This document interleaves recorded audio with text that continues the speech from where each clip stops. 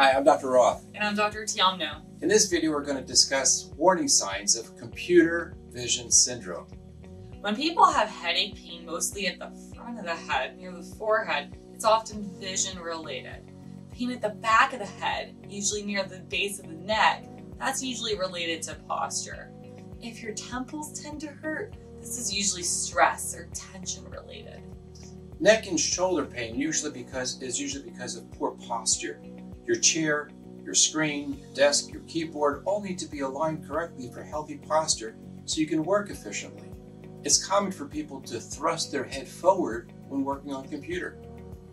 If your vision becomes more blurry, especially towards the end of the day, it could be that you're farsighted.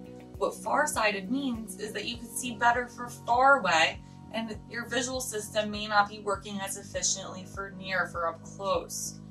Spending many hours at near on your computer can cause blurred vision. If you wear contact lenses, it could also be that your contact lenses are drying out. If you frequently have to blink your eyes to make your vision clear, you may have a dry eye problem.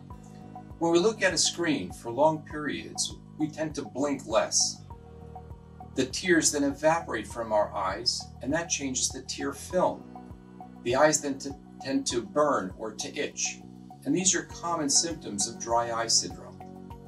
In our next video, we're going to talk about how computers can compromise children's eye health.